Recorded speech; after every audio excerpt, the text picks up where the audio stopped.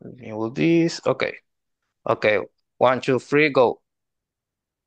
Okay, so next, let me talk about first what we mean by vacuum transitions. Next, so we're going to have this general setup presented here. We're going to have a canonically coupled scalar field to general relativity, which has a scalar field potential, which have two minima. One minimum has greater energy, which will be the false minimum, and one global minimum, which will have the lowest energy. So it is the true minimum. So quantum mechanically, we can expect transitions by tunneling from the false minimum to the true one, and we're going to describe the transition probabilities for this kind of transition.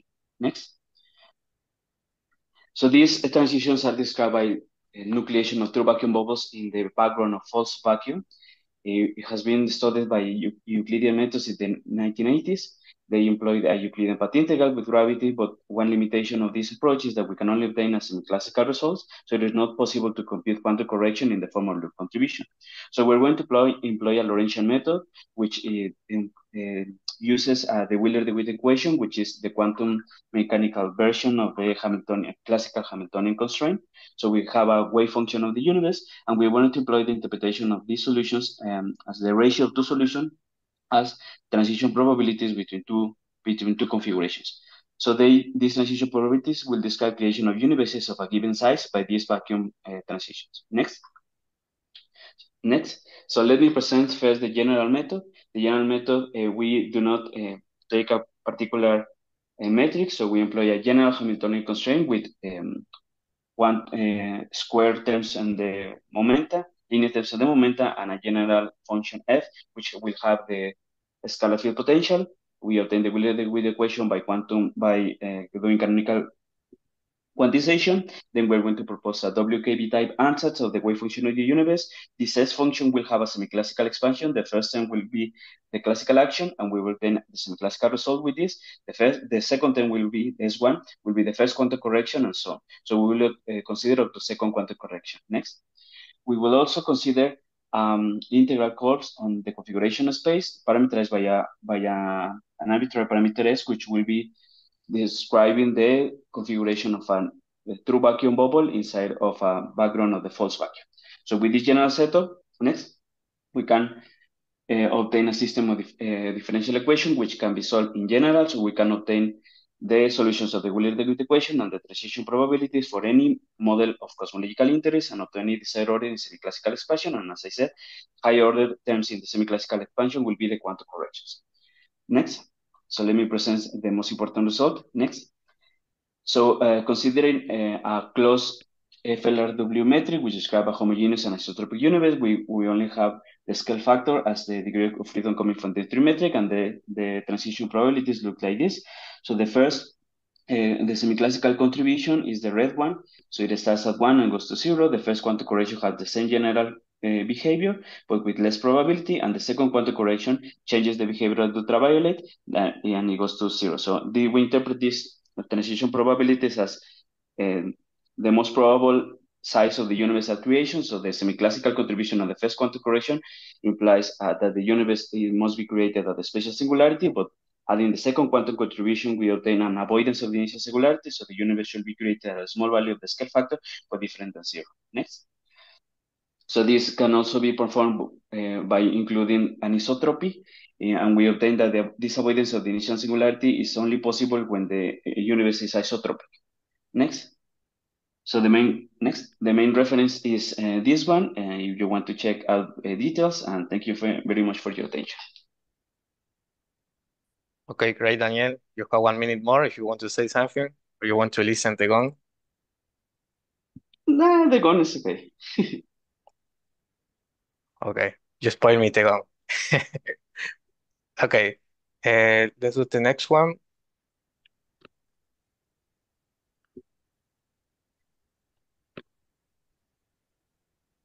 Raúl Rojas Mejías, are you here? Okay. Wait. Hi, everyone. Do you listen to me, right? Yes, wait. Okay. Let me put it here. Sorry. Okay, Okay. 1, 2, 3, go. Okay, thank you. Hi, everyone, again. I now talk about stable black holes in asymptotically flat space-time. In the real world, black holes are not isolated objects. They interact with their environment, absorbing and emitting radiation. The stability of black hole is a relevant aspect to study as it may provide insights into the formation and evolution of supermassive black hole and the center of galaxies. Next, please. Okay, to begin, let's consider the simplest case. Imagine a non-rotating, electrically neutral black hole in thermal equilibrium with for instance, the cosmic microwave background. This means that the Hawking radiation, or the Hawking temperature, equals the temperature of the CMB. If this black hole absorbs a small amount of mass, let's say it catches a lonely comet passing by, then it grows a little bit. But its temperature decreases. Now our black hole is cooler than the CMB. As a consequence, it absorbs radiation from the CMB at a higher rate than it emits. And as a result, the black hole enters an endless process of growth. The Schwarzschild black hole cannot be in a stable equilibrium from the thermodynamic point of view. Next, please. So for electrically charged black hole, local stability requires two conditions: the positivity of heat capacity, that is the black hole temperature, increase as it grows, ensuring it radiates the excess energy returning to its previous states, and positive electric permittivity, that is the electric potential difference phi between the horizon and infinity must increase when the electric charge increases, and this makes it harder for the black hole to gain more charge. These two conditions follows from maximizing the entropy under fluctuation in charge and in energy. The question is, can thermodynamically stable black holes exist in asymptotically flat spacetime? I would like to present two scenarios where this actually happens. Next, please. The first one is in Einstein-Maxwell-Gauss-Bonnet theories. The corresponding black hole solutions is very well known, and here thermodynamically stable configurations arise when the coupling constant to the Gauss-Bonnet term alpha takes positive values. And next, please. And the second is in Einstein-Maxwell scalar theories, provided the scalar field has certain class of self-interactions. Here, there is a whole family of scalar field potentials originated from supergravity models supporting exact black hole solutions that contains thermodynamically stable configurations. And next, please. Let's see in more detail what these stable black holes are in both cases. So in the two plots at the top, we have the Gauss-Bonnet gravity case, and in the two plots at the bottom, we have the Hairy black hole case in Einstein-Maxwell scalar theories. The plots are phi versus q in the left part, and t versus s in the right part of the slide. And here we have split the phase space into three regions, A, B, and C, for each case. And the interesting thing here is that in both theories, which are completely different, we have three regions. Only in the region A, we have full stability. In what sense? In the sense that the heat capacity, which can be read from the slopes in T versus S plot, is positive. And in the phi versus Q, the slopes means the electric permittivity, which is also positive in region A. This happens in both cases, as I told. And when in the Gauss-Bonnet case, when alpha is going to 0, the coupling constant, region A disappears, and we have the 5-dimensional Reissner-Nordström black hole. And in the Hairy case, when the scalar field is turned off, region A also disappears. So that's it. Final remark, next, please. So thermodynamic stability of black holes in asymptotically flat spacetime is relevant to understand the long-term behavior. Okay, you can close the idea if you want. Thank you. That's it. Okay. Thank Thank you, you. Raúl.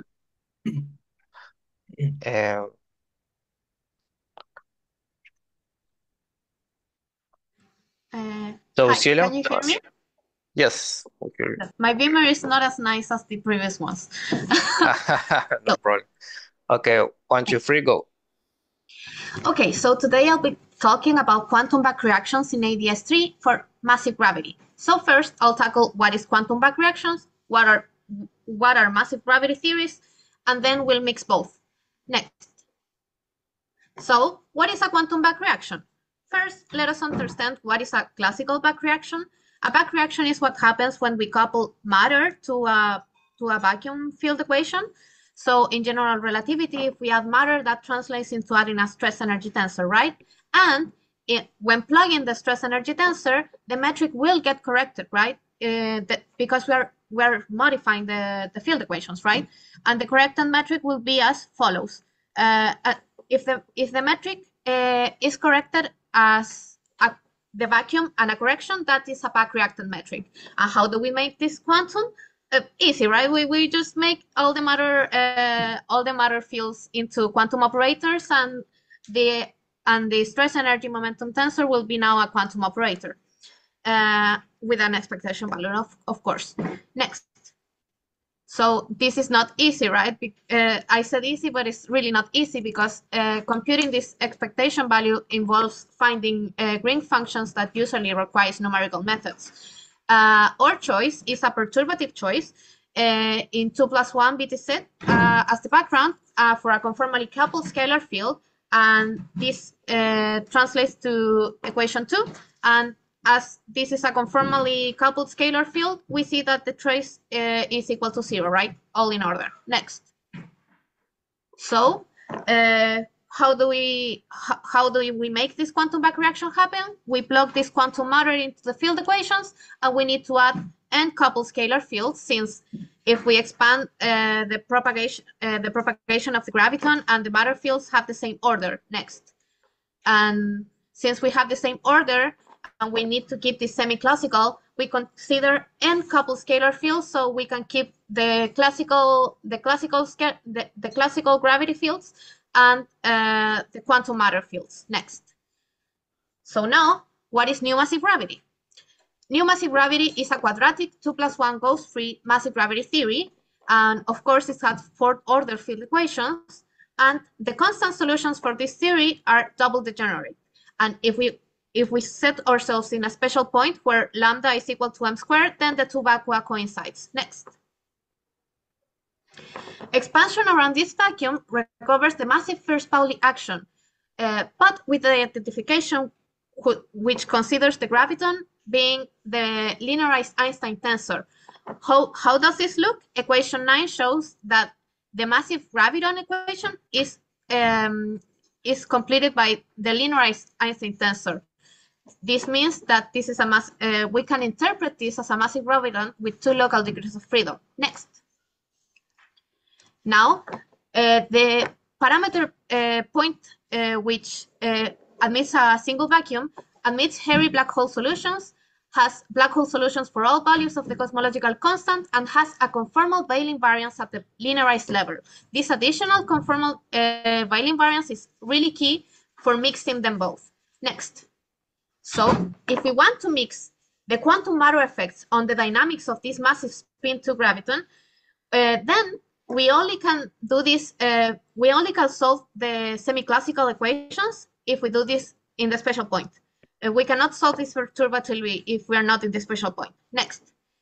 The corrections will go as follows. The quantum backreacted metric function is 12, and we see that this is still ADS, BTZ, the first 2 terms, but the new subleading orders are of order R log R and R. So, next. These new subleading orders will account for relaxed Brown-Hainaut asymptotic conditions, right? This is really relaxed respect to Brown-Hainaut. So we look for the asymptotic symmetry generators, and we find that this is still the invariant under 2 copies of the width algebra, and this means that this is still asymptotically ADS, even though the falloffs are higher than order 1. Next. And we find two additional symmetry generators, 13 being associated with new massive gravity, and 14 because of the logarithmic back reaction. Next, if we need to expand this to higher curvatures, no. If we want to expand this to higher curvature, we need a higher. Sorry. Okay. Sorry, you skipped the slide. Sorry. Sorry, my bad. Then you want to say something to end this? No, it was the previous slide because you skipped the previous slide. Okay. So this was 10 seconds. I was at 10 seconds at this point. If you want to extend this not just to quadratic curvature theories, but arbitrary, you just need to have a theory that has a unique vacuum and still possess a conformal symmetry at the linearized level. Equation 15 is the Lagrangian that obeys those two conditions, and you can repeat the whole process that we did. That's it. Okay, thank you.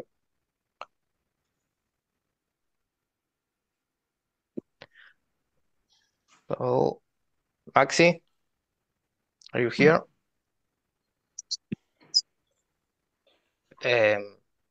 We can't hear you, Maxi.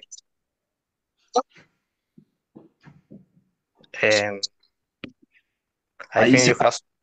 Okay. I see. Yes. Okay. Now, okay. 1, 2, 3, go. Okay, my name is Maximiliano Ferro. I am PhD student at Universidad Nacional de La Plata. I will talk about the existence of integral boundary conditions under irrelevant deformations. Next. And next. Yes, please. No. In general, an integral quantum field theory poses an infinite set of mutual commutative integral of motions. Without boundaries, these integral of motions come from local current. But in presence of boundary, the existence of this local current is not sufficient to ensure the integral condition. To obtain the integral of motion, we need impose a particular integral conditions. For example, see the seminal work of Goshal and Samologikov in 1903. Of course, in general, the boundary condition can be specified with an extra term in the functional action. Okay, next. In other hand, there are a type of irrelevant deformations which preserve the integrability along the flow. These deformations are triggered by the determinant of the energy momentum tensor and is called TTR deformation. But in the presence of a boundary, we need to define a parametric deformation also for the boundary term, such that it preserves the integrability condition under the flow.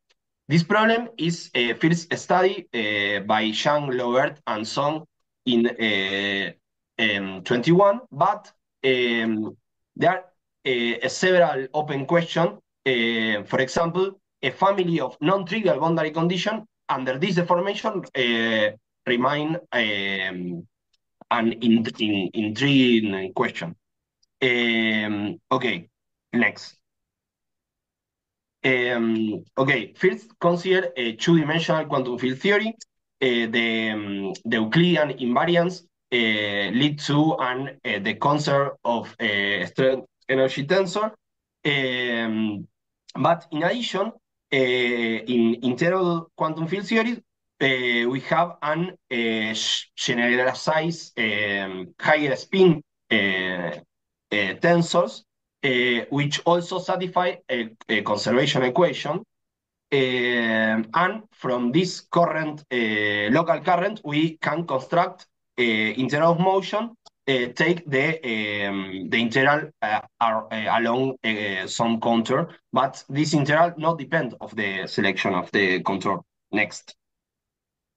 Okay, we can write the Euclidean conserved charges as a linear combination of the complex conserved charges and define local densities conserved as follow. Okay, next, but next, okay. In the present, no, sorry, the previous. Okay. In the presence of a boundary, these integral of motion are in general no conserved. Okay, next.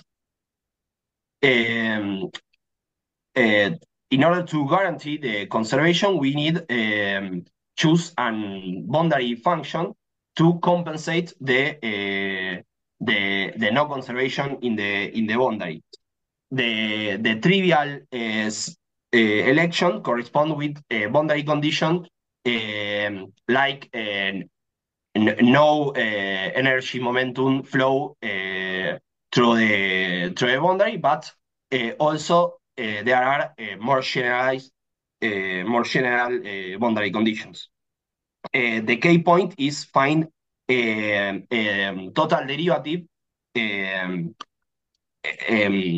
function that which guarantees the conservation condition for the higher spin tensors. Okay, next. Is the Lagrangian formula is useful in this formula? Okay, you want to close the something here? Yes, okay, the previous one. Okay, the problem is if we evaluate the continuity conditions for the higher spin operators, which we find trivial boundary conditions. And in this moment, we work on search a non-trivial boundary condition. Okay, the final slide. Okay, but 5 seconds.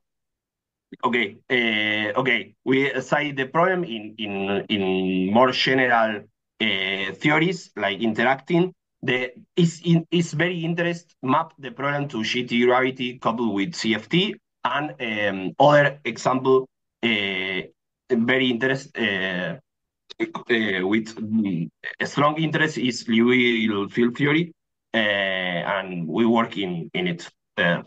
Sorry, please. So. Okay, thank you, Maxi. Oh, thank you. So, Nahuel, are you here? Yeah, can you hear me? Yes, perfect. Okay. Okay, 3, 2, 1, go. Okay, I'm Nahuel Yazbek. I'm a student of the University of Plata, and I'm going to be talking about non-geometric symmetries of 10D supergravity. Next. Next. Sorry, it wasn't working. Okay. Wait. Let me put it again because it wasn't working. I lost you here. That's okay. That's okay. How are you? Like 15 seconds. Okay. Okay. Okay, go. So these non-geometric symmetries are related to T-duality. So I'm going to briefly touch upon what T-duality looks like in supergravity outside of string theory. And how we work with T-duality, which is this beta symmetry of supergravity, and why we think it's useful and interesting. Next. So, well, T-duality is a duality that it's original from string theory, but it leaks into the supergravity in the low energy limit of string theories, the supergravity theories that arise from string theory, in a particular way. The way in which it appears it's an internal symmetry of the fields after one performs a compactification. It's not immediately obvious that the duality is there, but only after compactification. So for us, T-duality is an ODD symmetry of the fields. Next. Since it arises in compactifications, it's natural to study T-duality in supergravity by performing isocyclic compactifications. This is done in basically 2 steps. The first one is by truncating the fields and make them depend only on the internal coordinates, the external coordinates, not the internal ones. And then by performing some field redefinitions and isolating the parts that transform under this ODD group and identifying those that don't, and well, writing everything as an ODD in ODD objects, and that's how one finds this ODD symmetry. That is T-duality after all. Next. One can work with T-duality by performing compactifications. There are other approaches. One that deserves mention is double field theory, which is interesting because it is able to write everything as an ODD object from the get-go. Everything in the theory is written as an ODD object, but at the expense of adding new structure to the theories. In this case, by doubling the number of coordinates. Then one has to work with this, handle this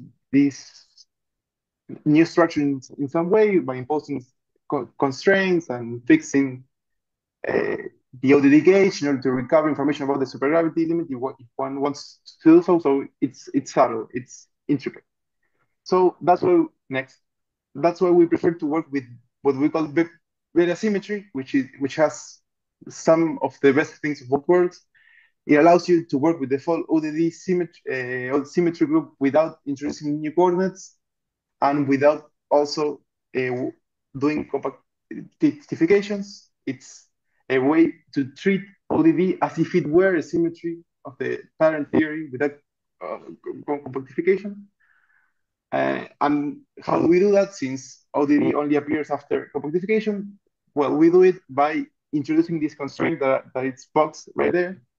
This parameter beta is a parameter of the transformation. It's an antisymmetric bivector, which after construction with the partial derivative always gives 0. This condition is exactly like saying that we're performing a Caruso-Klein compactification. Next.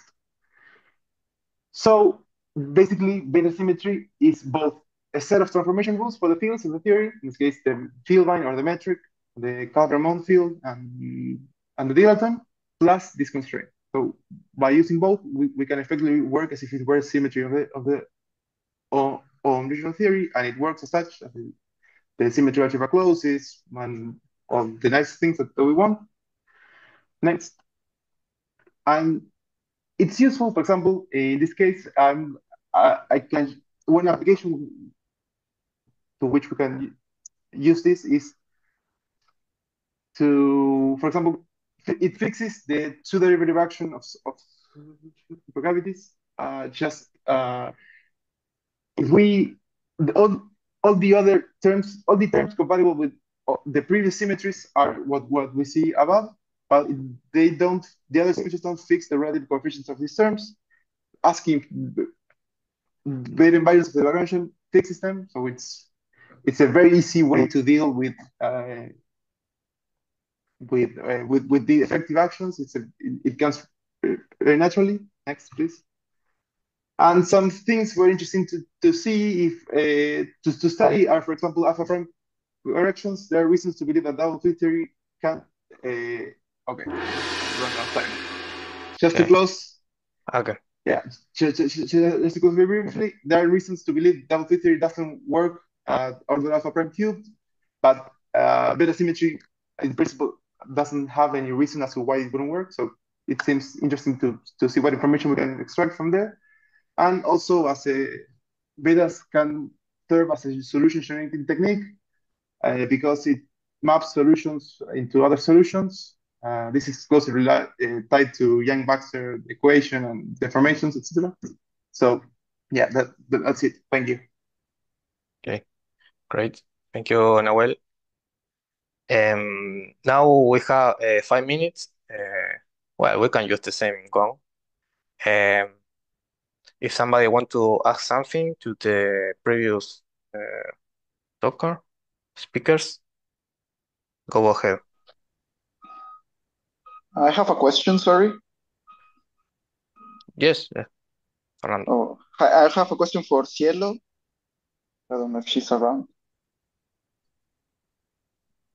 I was muted, sorry. Yes, I'm here. Hi, I just have a small question about the properties of this massive graviton. I mean, because usually in GR we have, I mean, it's not massive, and that allows the graviton to propagate at the speed of light. But being this massive, how does that impact the model of gravity that you are describing here?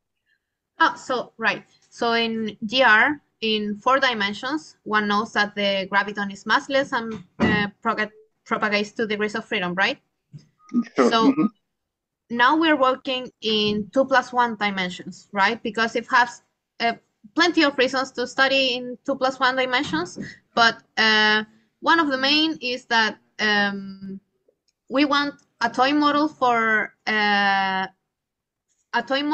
studying how quantum matter interacts with classical graviton. So what do we find? That analytic computations for this quantum matter stress energy momentum tensor is really difficult to do in 4 dimensions. And as a toy model, we first studied that in 2+1 dimensions, where it has been plenty studied that this has the form that I showed, right? Now, working in 2+1 dimensions is kind of a struggle if you want to make a toy model for a graviton, right? Because the classical graviton in GR in 4 dimensions has 2 local degrees of freedom, but in 3 dimensions, it doesn't propagate any degree of freedom, right? Yeah, that's right. Yeah, so that's correct. What's the so we know that GR, if we expand it, you have massless fierce Pauli action. But what if it has mass, right? In 4 dimensions, massive fierce Pauli has 5 degrees of freedom, but in new massive gravity, if you expand this, you have 2 local degrees of freedom, but for a massive graviton. You actually find massive fierce Pauli.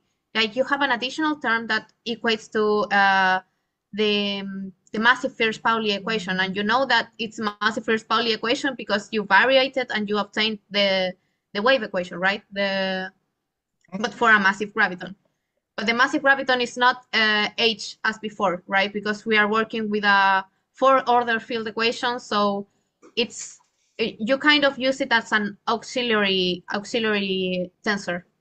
I don't know if the idea is more clear as to why we're working. Yeah, I mean, I get it. I mean, first of all, you have the constraint of being on 1 dimension less, and second of all, as you mentioned, this whole set of dynamics that you mentioned before with the massive fierce Pauli, right? Okay. Yes. Okay. No, that helps a lot. Thank you very much. Anyone else have a question? I have a question for Maxi. Yes, go ahead. So at some point you mentioned that one of the things that you want to do in the future is to link with JT gravity coupled to a CFT. Yes. So what is the intuition behind? I mean, where do you get some intuition that that's possible? Yes, there is a map between TT bar deformations for CFTs in Euclidean spacetime with JT gravity coupled with CFT. In general, we can view a TT bar deformation as a background deformation. It's like coupled with gravity, the CFT, the 2-dimensional theory coupled with gravity. It's okay. We can see as change the theory or change the geometric background. This is the intuition. So your idea is that the symmetries that you are constructing essentially will allow you to do this map. They are in other words, not by me. But you can do it. I mean, what Yes. would you like to do? What is the thing that you would like to do? Is to construct? Yes, study the problem of boundary conditions in this setup, because the only well-studied boundary condition are trivials. You take Dirichlet. Want to generalize? I see. But okay, thanks. Okay, great. Maybe we can.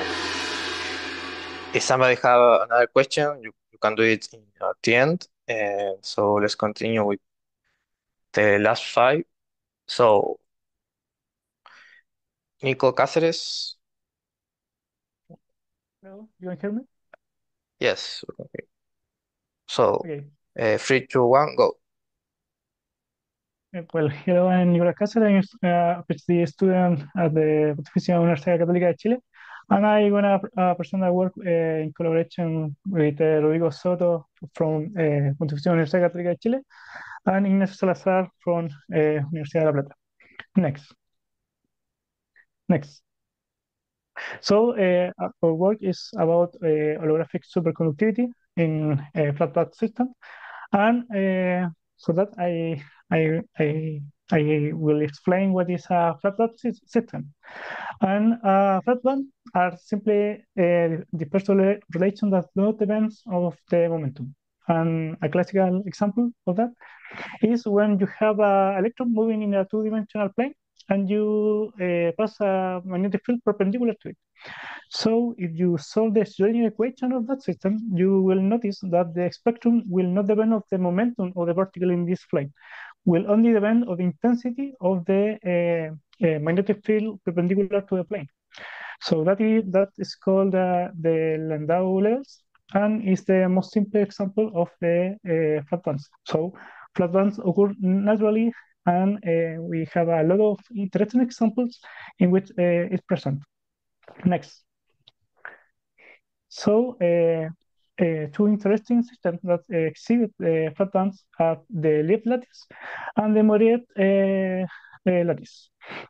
So Lieb lattice is simply a square lattice we have 3 atoms for unit cells. And here in the figure, you can see the diagram of the dispersion the energy relation of the system, and you can see that the green one is that of the flat bands. But the other important system in which occur is when you have 2 material layers and you slightly twist. In that case, you create different patterns in the electronic energy bands, and you can obtain a flat band system. And another example of that is the observed Villayan graphene system.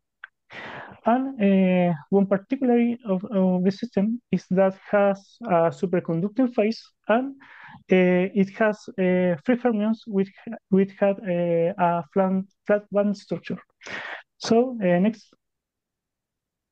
The idea of this work, motivated by the work of Nicolás, Juricic, Salazar, and Soto, is try to see if we can implement holographically the flat band spectrum of the free fermions in the superconducting phase of a graphene bilayer.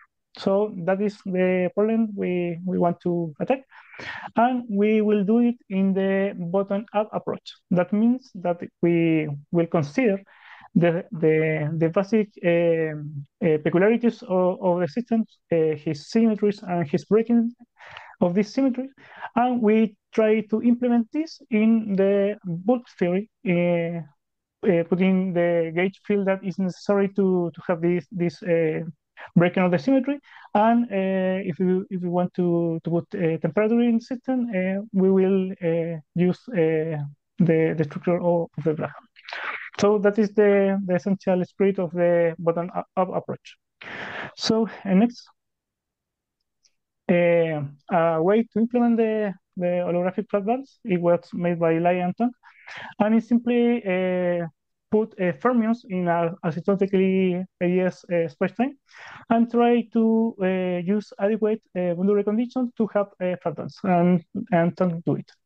So after the work of many people that implements a flat band system, we will engineering the system that it has the symmetry that we want to have for the bilayer system. Next. So an effective action of the graphene bilayer is this action 5. We have a part of free fermions and a part of interaction between the two component Dirac fermions.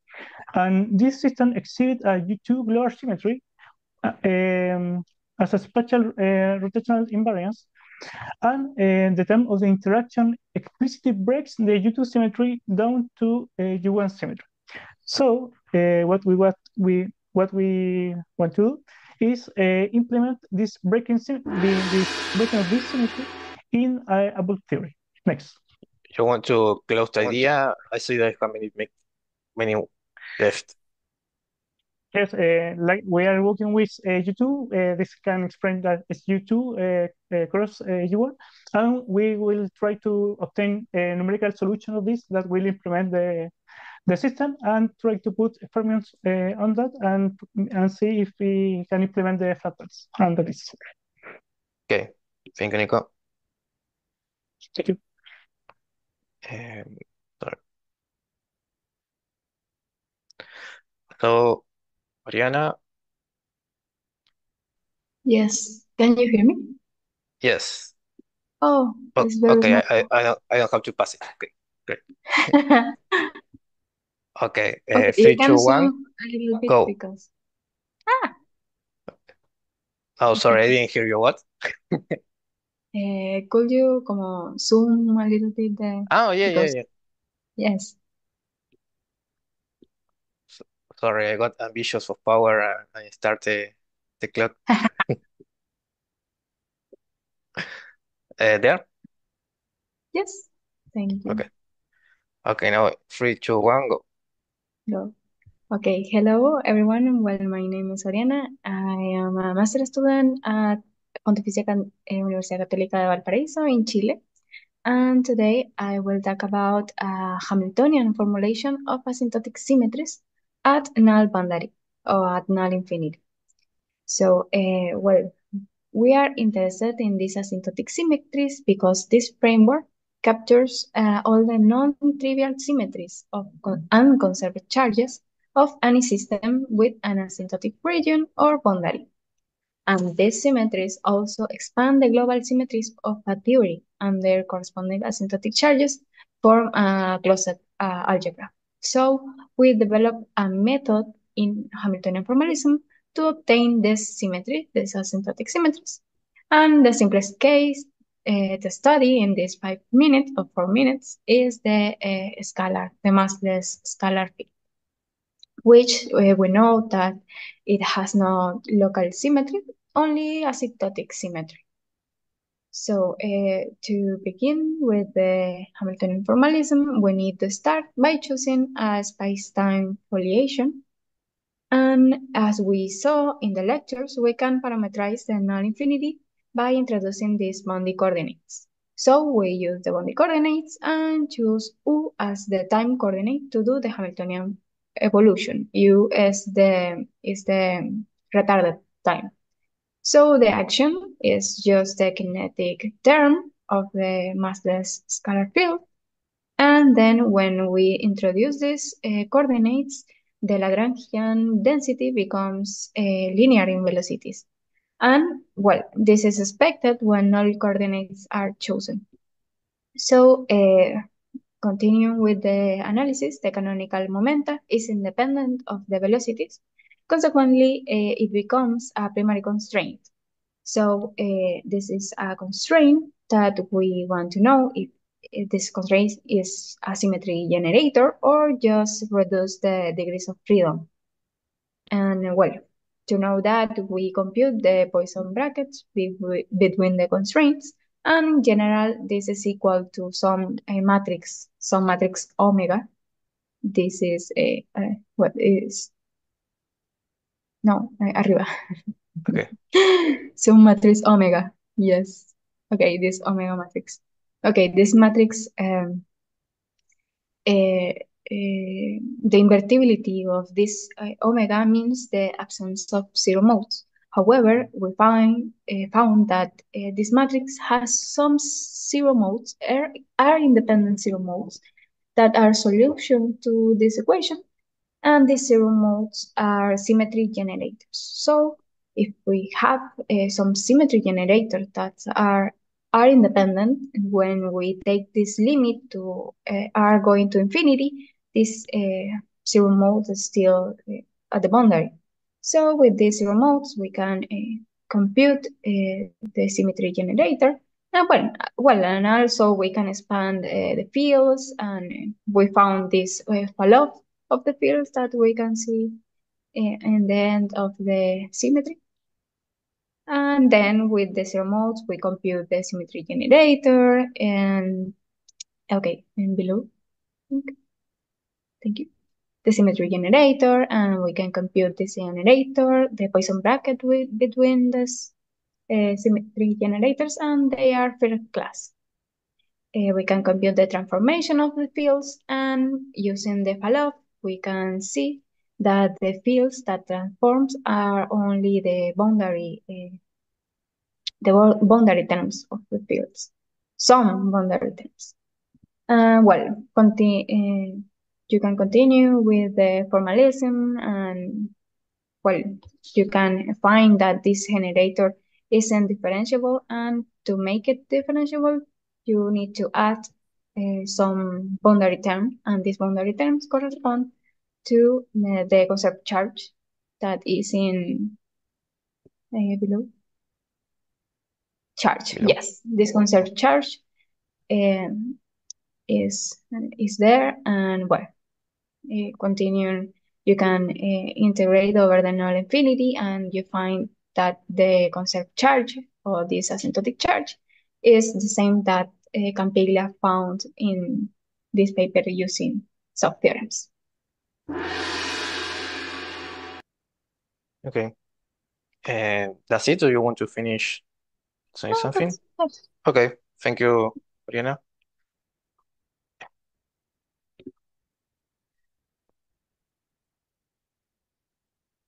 So, Luis?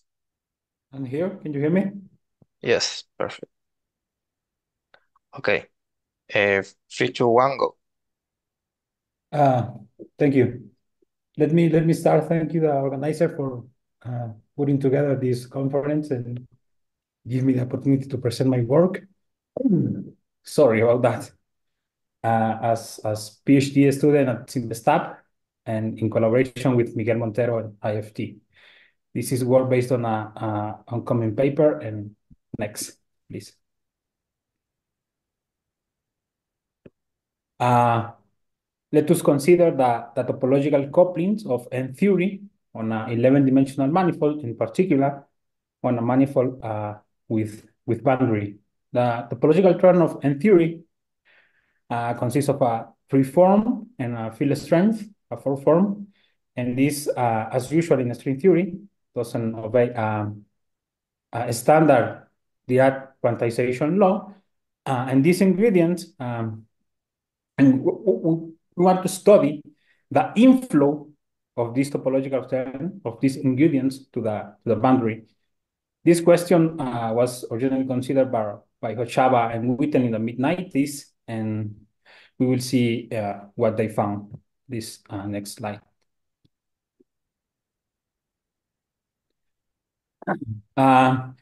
It is a standard procedure to look at the anomaly theory of the 11-dimensional term in general of a d-dimensional theory. Is standard to look at the anomaly theory on a 1 dimension higher. And in this case, we lift the topological couplings of N theory to 12 dimensions. And when we consider the Dirac quantization law of the form, and we plug in the anomaly theory of the Chern-Simons term, Hochaba and Witten show that this anomaly theory of the bulk term of N theory is equal to minus the anomaly polynomial of EA gauge theory.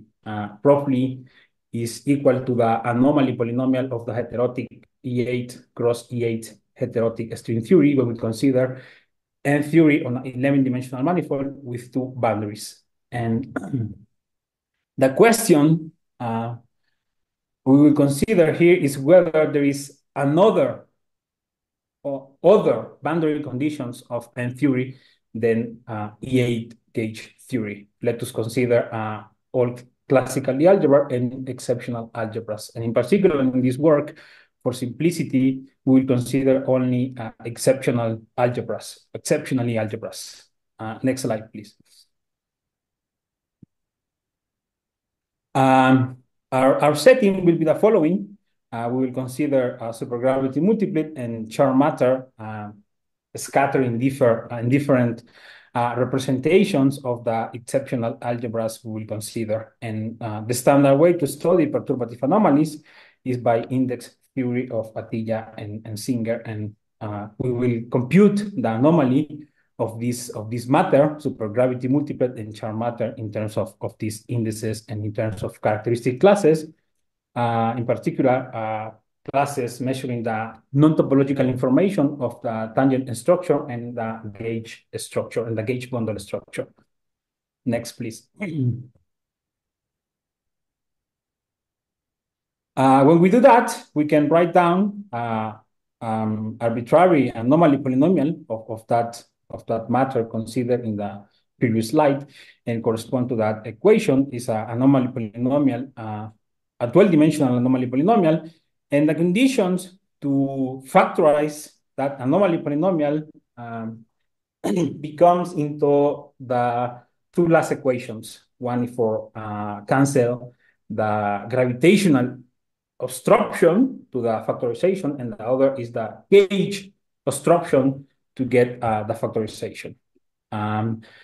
We need to compute indices or Casimir invariants of the gauge group structure, and to fill that two last equation doesn't guarantee that the anomaly polynomial will factorize, but if we fill that those two conditions, we can try to or intend to factorize the anomaly polynomial in terms of we want. Next, please.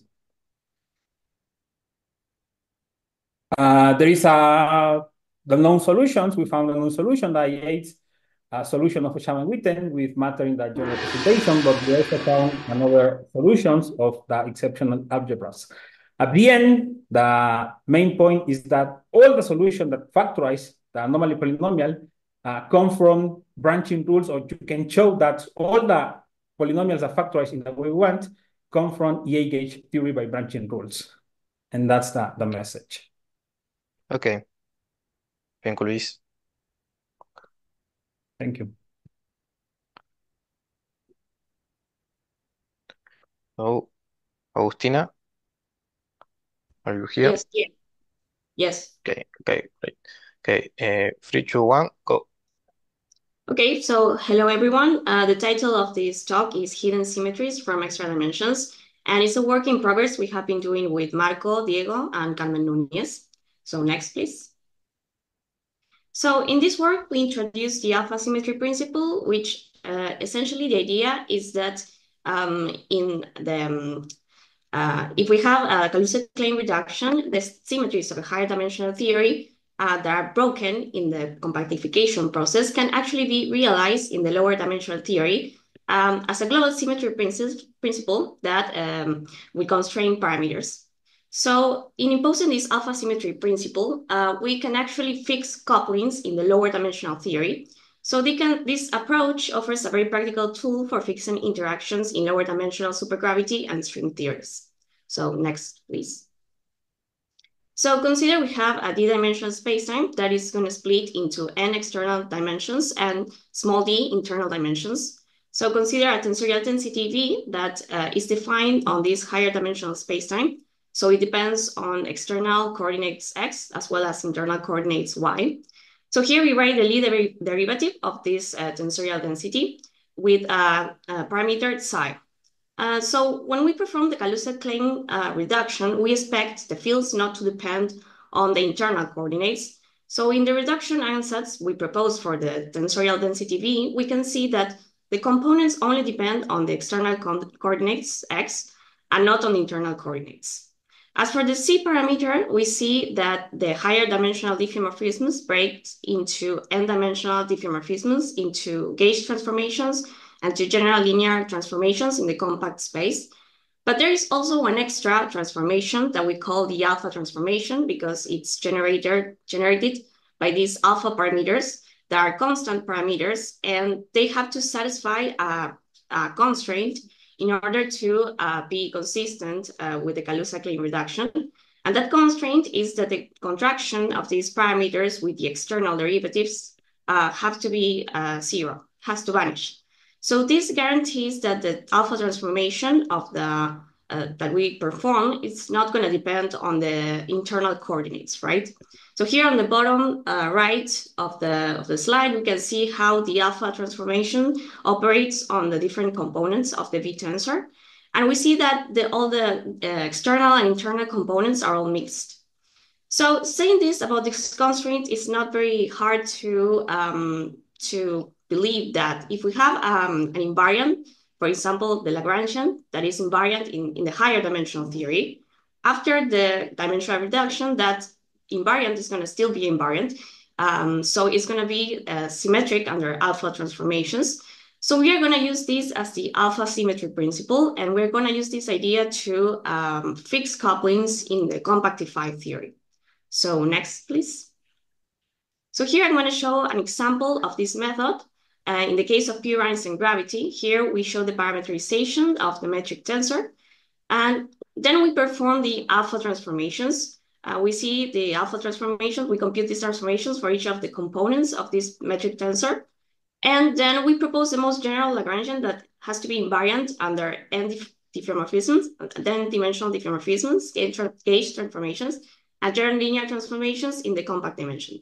So the Lagrangian we propose that is has all these symmetries is the one that I wrote there.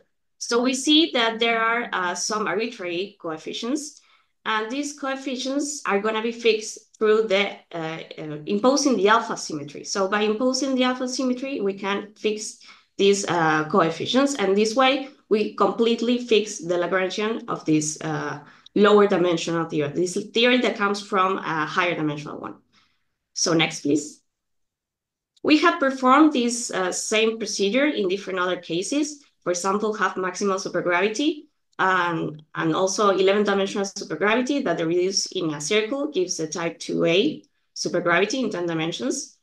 And also we our intention is to use this method to compute higher derivative corrections in the type 2A supergravity. And we have done some progress computing some quartic Ramon-Ramon terms in this type 2A supergravity. So this can be a very useful method in these cases where the couplings are known, but we know that the theory comes from another theory, a higher dimensional theory, and is being reduced such as a Kaluza-Klein procedure. So next. So Okay, it was prepared all the time. Okay, thank you, Martina.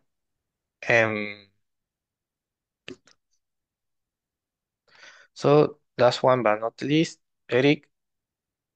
Yeah, thank you so much. Okay. Okay. 3, 2, 1, go. Okay, let me start thanking the organizers for inviting me to give a talk in here. I will talk about double field theory and formalism related to T-duality invariant hydrodynamics. This is a project with Nahuel Yazbek, and in our last project, we also work with Yuho Sakatani. Next one, please. So since I am the last one, I can take advantage of some of the previous talks. For example, Nahuel and Agustina described a little bit about double field theory. So I can just briefly say that in this kind of double geometry formalisms, we can try to describe the low energy limit of string theory using T-duality invariant objects like the generalized Ricci scalar that you can see in this slide.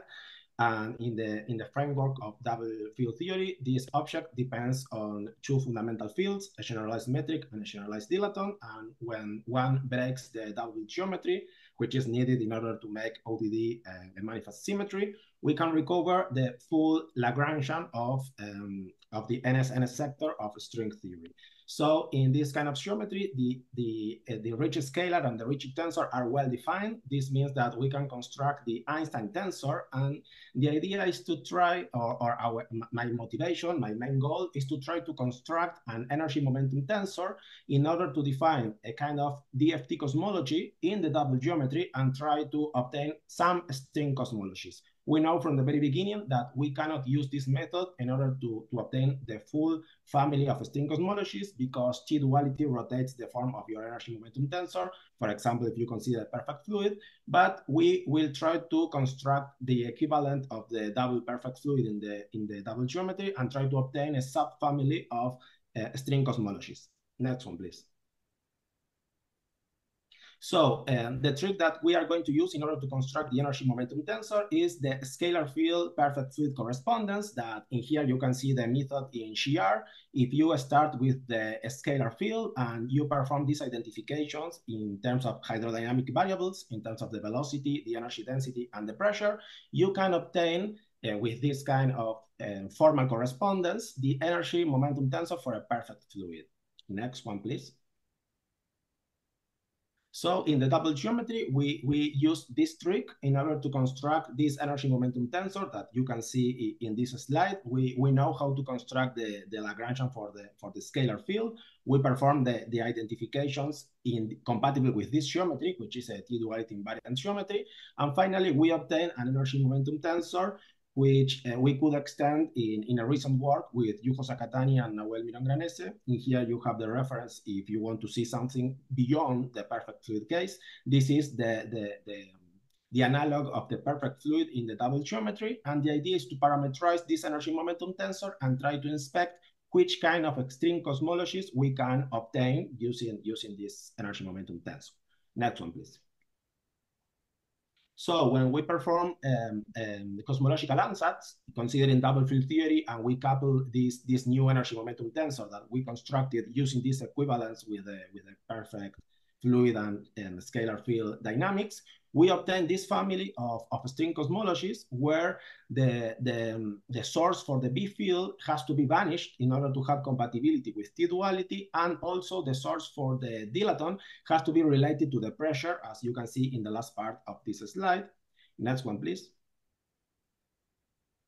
And finally, double field theory is very famous because we can obtain alpha prime corrections when we inspect the vacuum part of the theory. And we decided to inspect this kind of higher derivative corrections in double field theory in presence of our energy momentum tensor.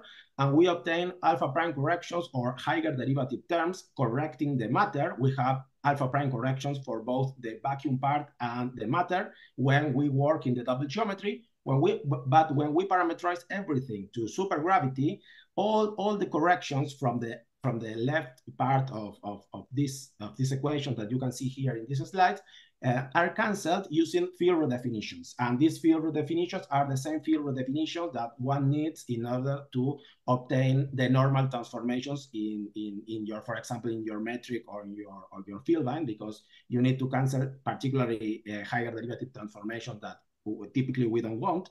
And when we use this method, automatically the left-hand side of this equation is not corrected anymore. All the alpha prime corrections get absorbed in this kind of redefinitions. Sorry. And nowadays we are continuing this line together with Nahuel Mirón-Granese, and we are inspecting perturbations in this kind of double field theory cosmology. Thank you very much. Okay, thank you, Eric. Okay, with that, we finish the Gong session. Thank you all the speakers for being here, for staying. I will stop sharing.